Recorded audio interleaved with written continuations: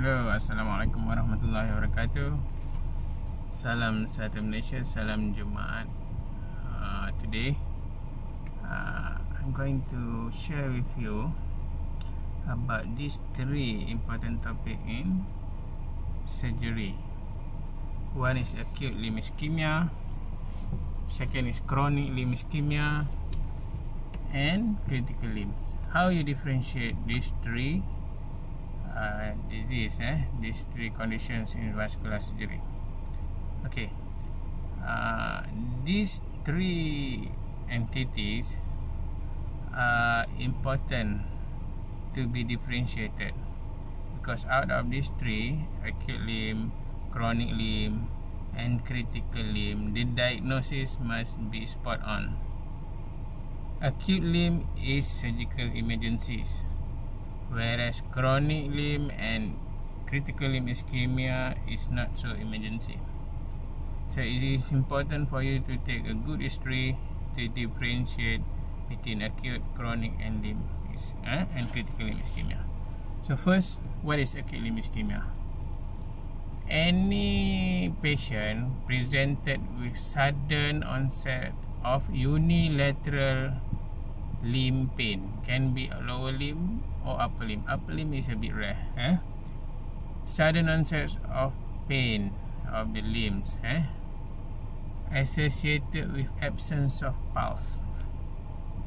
The diagnosis of acute limb ischemia must be in your mind. So when you get this kind of patients, there are four things you have to ask. One is the onset of duration. It should be sudden. Number two, you must ask is whether it involves both limbs or just one limb. Okay, in acute limb, usually unilateral limb. Okay.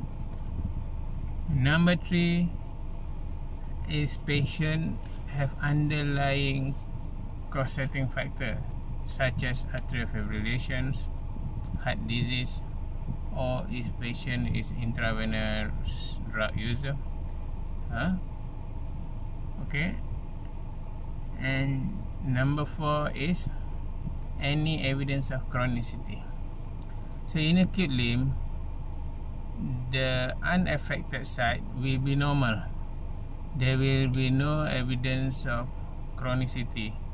Chronicity means evidence of chronic limb ischemia, such as loss of muscle, loss of hair, shining skin, brittle nail, atrophy of the muscles. So these are signs of chronicity. In acute limb ischemia, there will be no signs of chronicity. Okay, after you took the history, there are examination to be done. In acute limb ischemia, number one, there must be absence of pulse. You examine the femoral, for example, in acute limb ischemia, there will be no pulse, or maybe popliteal artery. It depends on the level of obstructions. So, acute limb ischemia, there must be absence of pulse.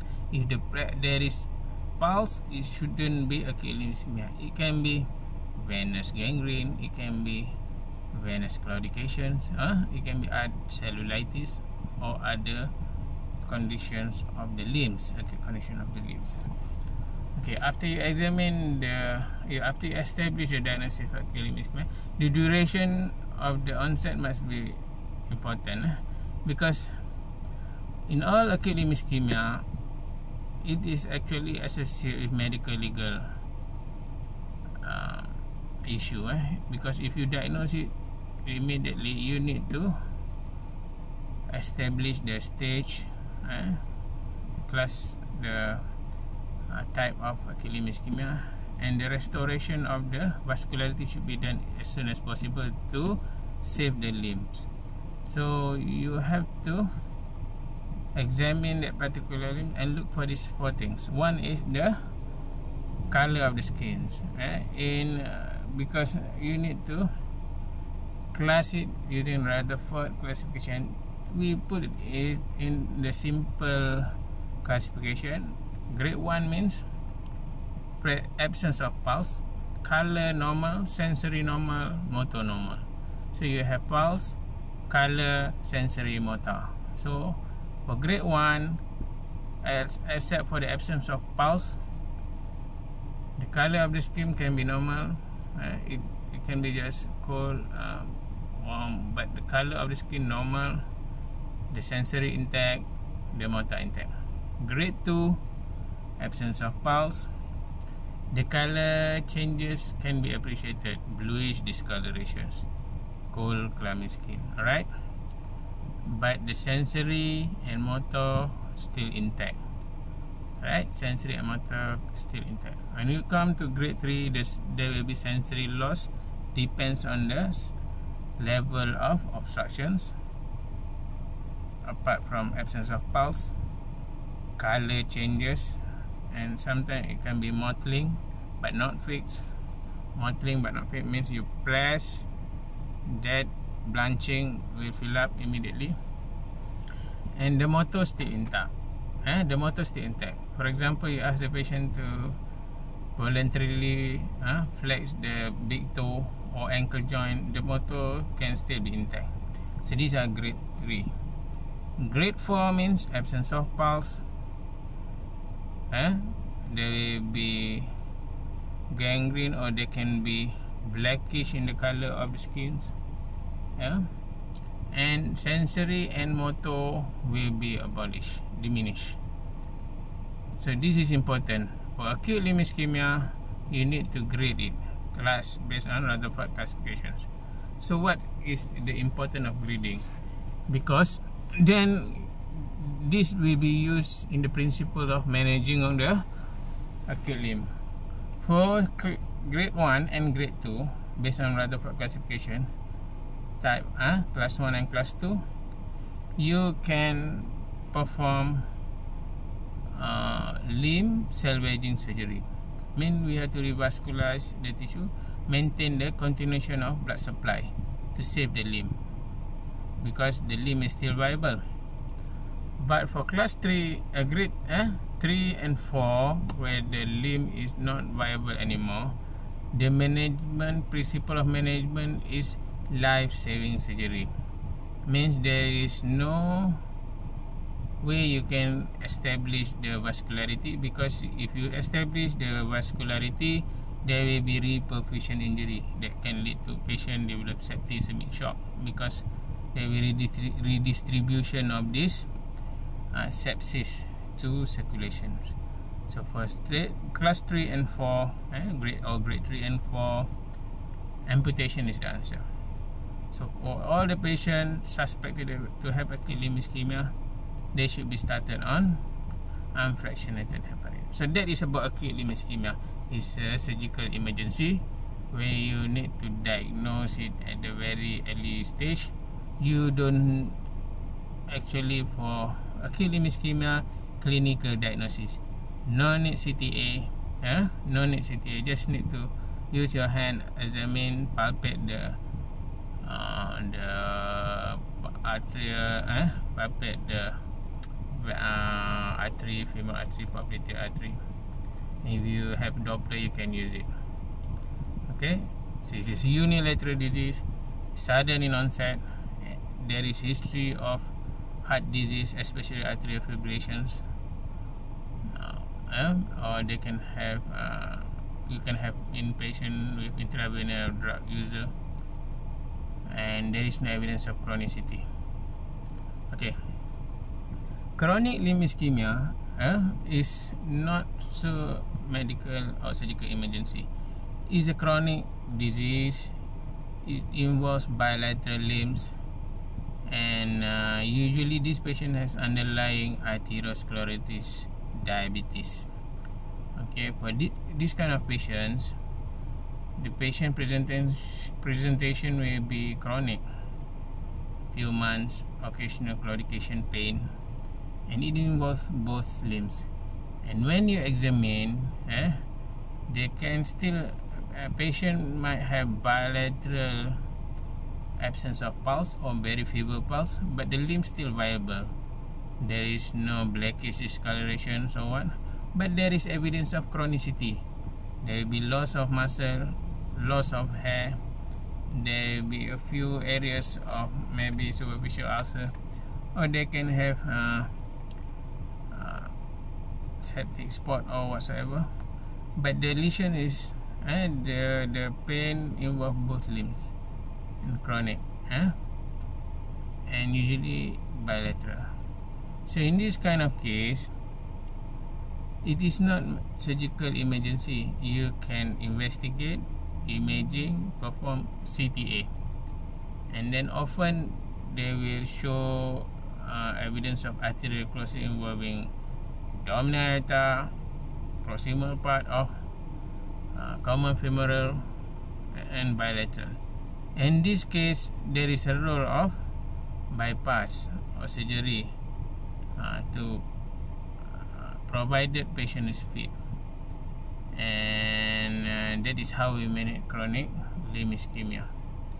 And in this case, chronic limb ischemia is usually bilateral, and there will be evidence of chronicity.